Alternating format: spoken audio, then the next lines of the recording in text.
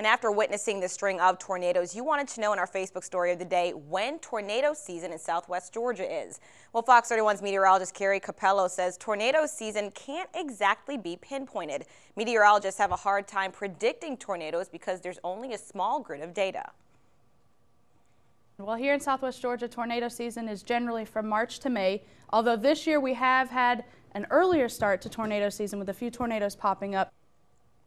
Copello adds that it doesn't really matter which season or month it is because there's always a chance for tornadoes if the conditions are right.